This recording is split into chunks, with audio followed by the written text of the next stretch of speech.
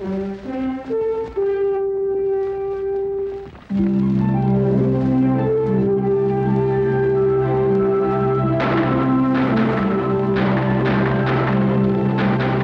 1900, the United States Cavalry was faced with an acute shortage of horses because of a border gang that specialized in rustling.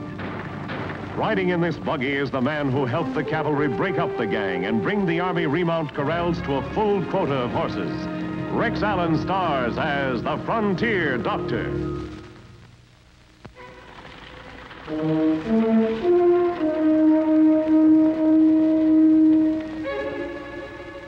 On November 16, 1901, Charlie Breen, leader of the famous Breen Gang, was captured and sentenced to the penitentiary for 5 years. After serving 2 years of his sentence, I was called in as a member of the prison hospital staff to examine him. I found that Breen's health was failing.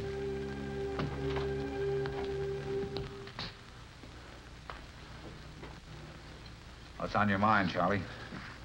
Oh, Warden, no doubt Doc Baxter's told you about my bad heart.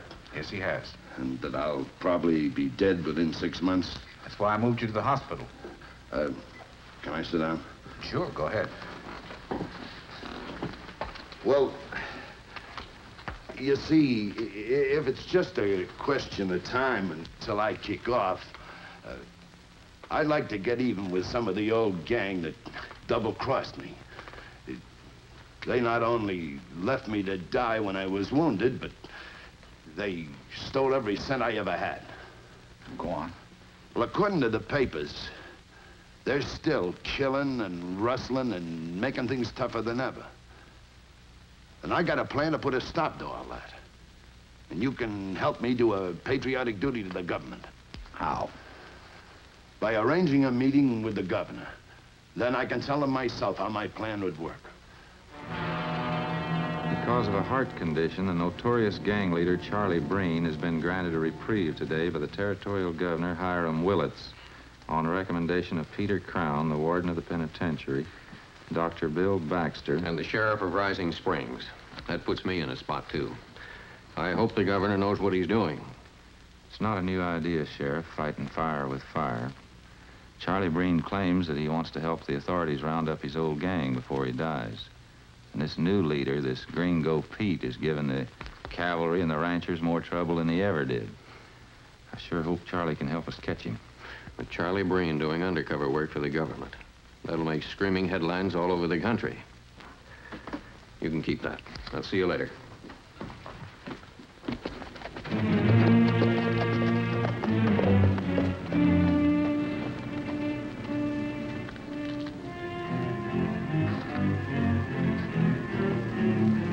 What's the matter, Gringo?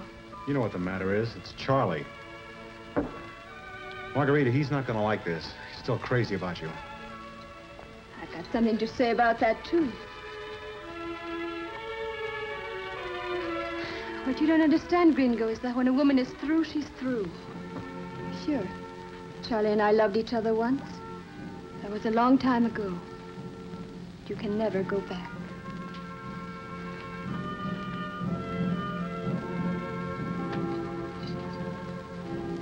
How can a man think when you do that?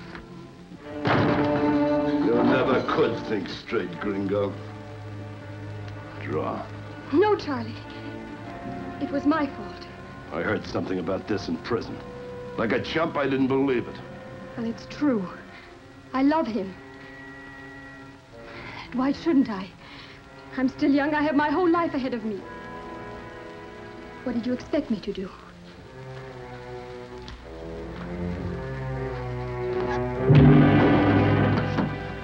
Now get out of here, you crummy half-breed. The next time I find you here, I'll kill you and your sweetheart. Go on.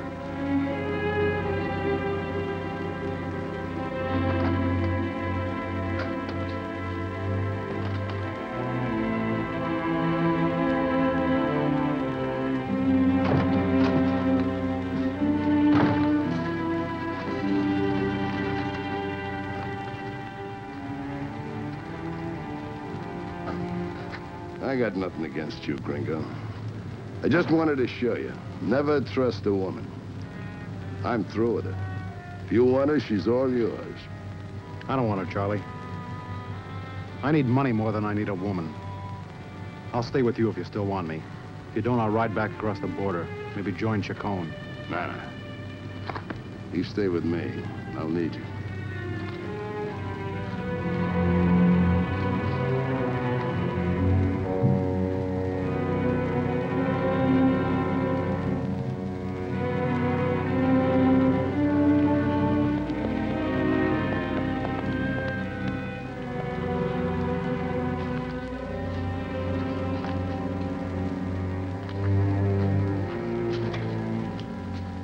Amigo! You never thought you'd be seeing me again, did you, Chacon? With you, Charlie, nothing's impossible. How did you manage it? Sit down before you fall off your feet laughing. Imagine, the U.S. Cavalry is using me as the undercover man to round up my own gang. While I was in the penitentiary, I heard you were on the market for horses. Charlie, you hear everything. Don't tell me you're planning a little revolution down there. Let's call it change of government.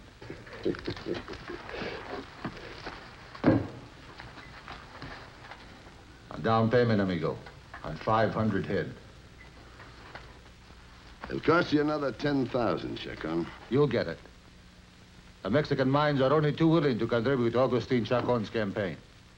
Now, when may I expect delivery? I'll let you know. Where can I get in touch with you? I'll be right here. I'll be there as soon as I can round up the horses.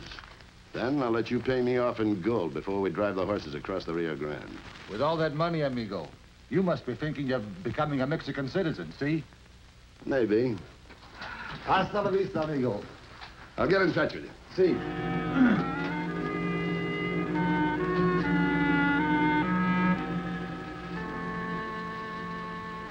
Now that you know who I am, you can understand why I'm so anxious about Charlie Breen being out of prison.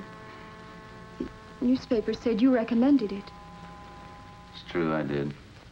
Charlie's days are numbered. So are mine. Why? What have you got to do with it?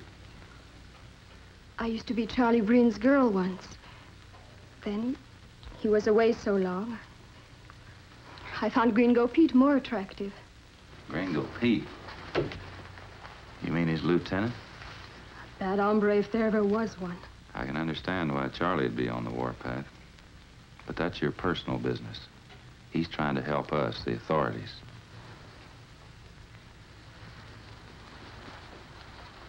You don't really believe that, do you, Doctor? He'll go right on rustling, robbing, and killing like he always did. Why do you say that? Because he never quit. All the while he was in prison, he was telling the gang what to do and how to do it. How could he? He found a way to get messages to Gringo Pete regularly. Oh, he planned everything. Are you sure of that? Or are you just trying to protect yourself? I'm trying to protect myself by telling the truth. Look, I know names, dates, places. Right now, he's rustling 500 head of horses for Agustin Chacon, the Mexican bandit.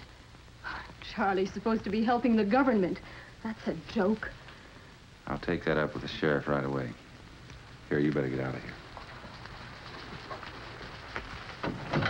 Thanks for the information. Remember, I've got plenty of it. And some in writing, too.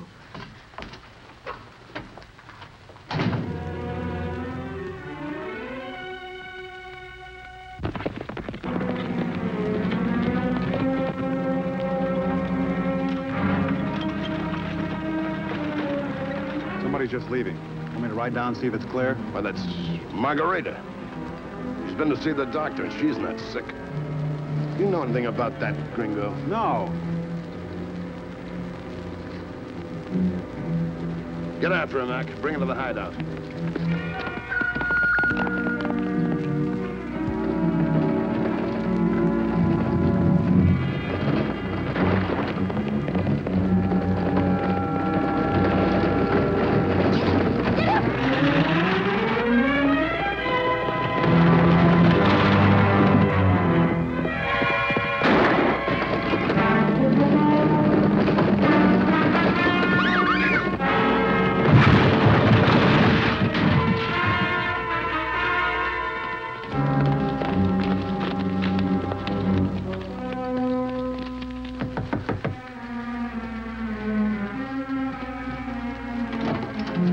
Hello, Doc. Charlie, I don't believe I know your friend. I've been having a little shortness of breath. I'm gonna need all my strength. I'm gonna have some big news for you real soon. I wonder if you got something to help me. You, weren't going anywhere, were you? No, it wasn't important. Come on in, we'll have a look.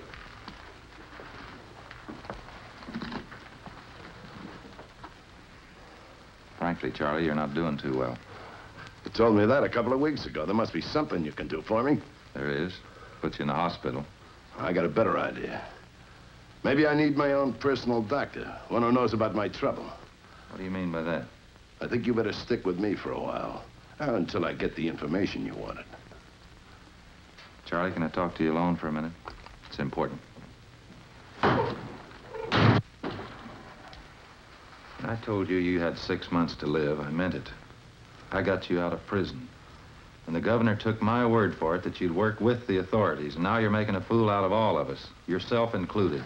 You're not interfering with my plans. Margarita's been talking, hasn't she?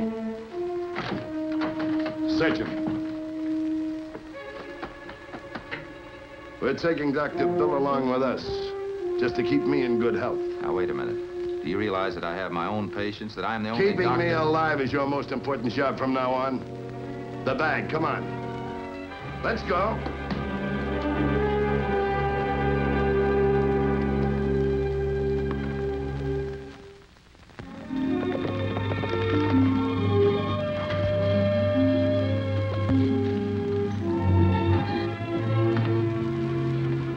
Running away, huh? I'll make you wish it kept going. Leave her alone. I'll leave her alone when she talks. This dame is liable to get us both in the penitentiary. This girl's in bad shape. She's got a compound fracture. I'll have to get her to the hospital and put that arm in a cast. Oh, no, you don't. I can't take care of her here. I don't have any medical supplies. You'll treat the both of us here. You got enough stuff in that black bag of yours. Get it. Charlie, what's the use of all this? Why don't you let me take her to the hospital? You're gonna lose either way, either by the law or heart failure. You're not the only doctor in the world. There might be a good one in Mexico. One who can cure heart disease. Maybe I'll live longer than you will.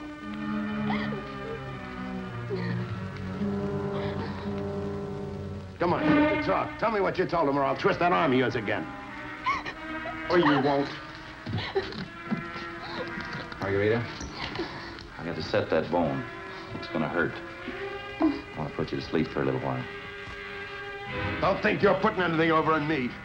I know where you really want to put her to sleep. Go ahead and scream and holler and get yourself all worked up. Maybe your heart will stop now. All right. Knock her out, but she'll wake up eventually. And when she does, I'll find out what she told you. Or maybe you want to tell me. I want you to help me.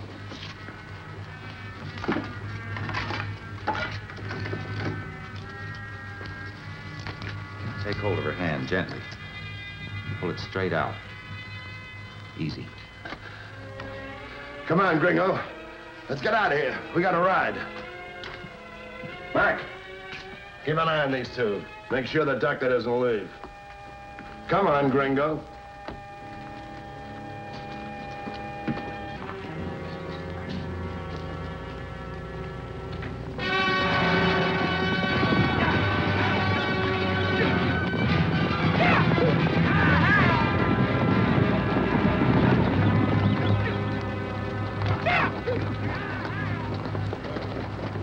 How many do you figure we got?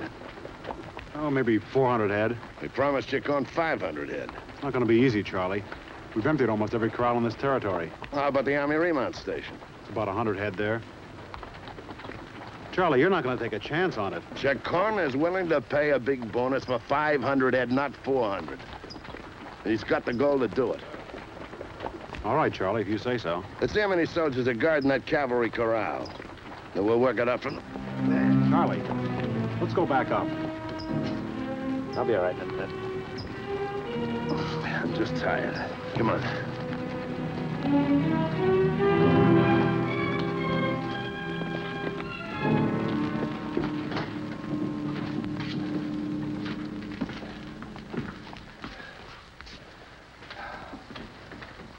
Don't worry, Margarita. I'll keep Charlie away from you. I'm so tired, Doc, I can't hardly keep my eyes open. You gotta give me something to pep me up. Wouldn't do much good. Listen, I got important work to do. I gotta be on my toes. I said, give me something, quick.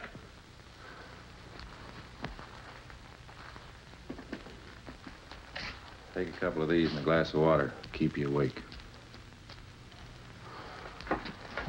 Wait a minute.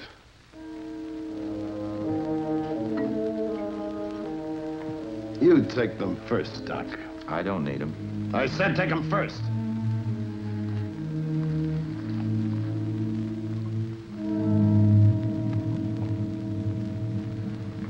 All right.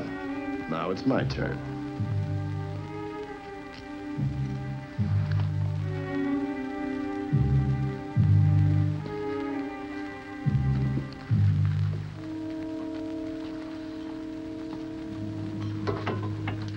I'll be all right in a minute. We'll pick up the cavalry horses and drive them out to the rest of the herd. That'll make 500 head, all right. How are we going to get them to Jacone? He told me where he'd be. We'll take the old river bottom trail along the Sonora Flats. The cavalry will never catch up to us. That medicine sure makes me feel better. I think I'll take these along. Let's go. You know, I'm not through with her yet, Doc. Leave a couple of men here to see they don't leave. You know, you'll need some more of these for me, Doc. I feel like a million.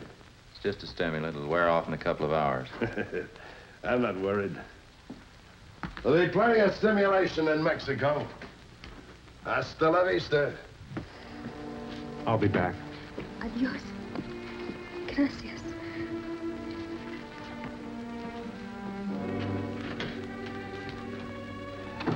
Looks like you've got a friend. See. But what if he does not come back from the raid? I think I know how we can get out of here. I need you to help me. Todo lo que quiere, doctor. I'll heat some water.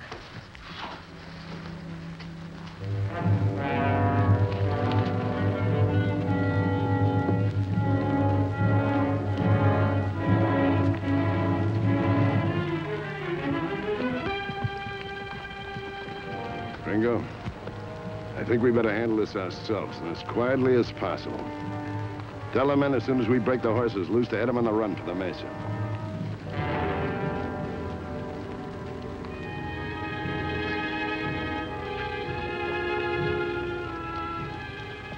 Come on, let's go.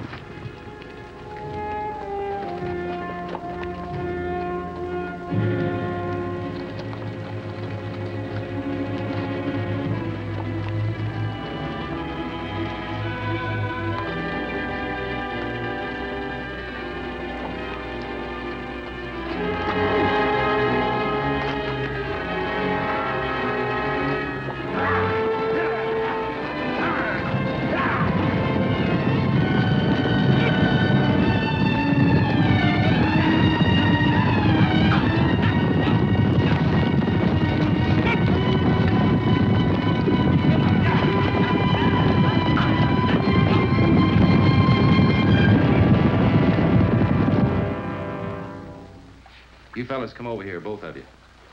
That arm's infected and I'm gonna have to operate. I'll need some help.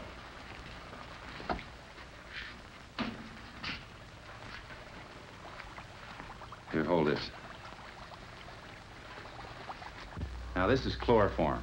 I want you to hold this over her mouth and nose and drip it on slowly. Do you understand?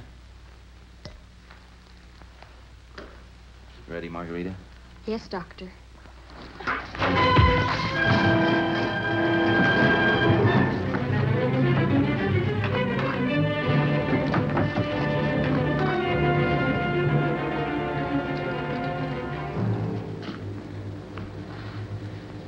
Come on, I'll help you.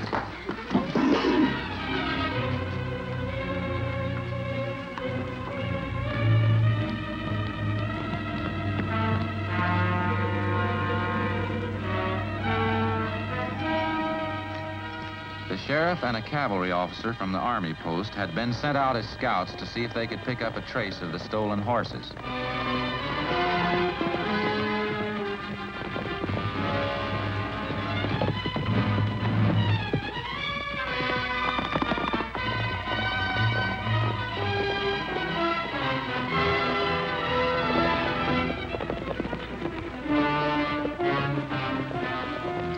Doc, what happened? Charlie Breen and Gringo Pete are driving a bunch of stolen horses toward the border. They're taking the river trail along the Sonora Flats. Where's your patrol, officer? About a half a mile over the rise. Can you see that this girl gets into the Fort Hospital right away? Take care of that, orderly, and pass the word to the sergeant to ride west over the pass with the men. Go along with him, Margarita. You'll be all right now. I'll see you later.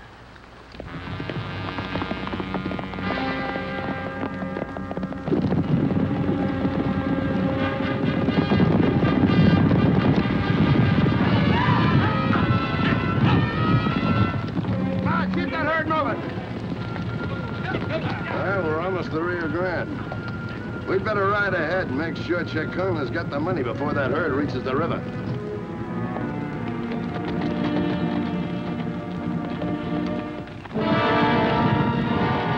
There they are. My men should be coming through from the other side any time now.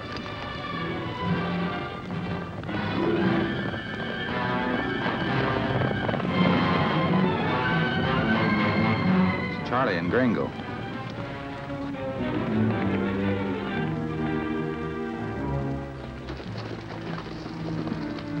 Where are the horses, amigo? You can see the dust from here. They'll be coming down that draw as soon as we get the cove. Hand them 4 bags.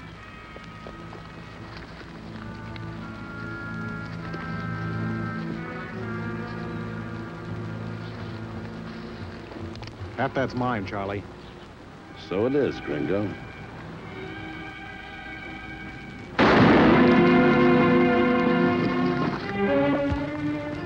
Well, there's one of them you won't have to worry about. Thanks, Chacon. Tell your men to ride up and bring the horses down across the river. Tráiganlos, caballos.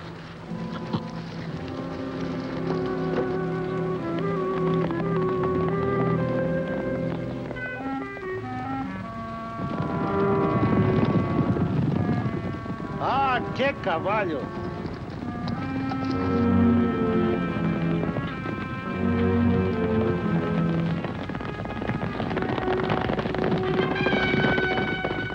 Cavalry.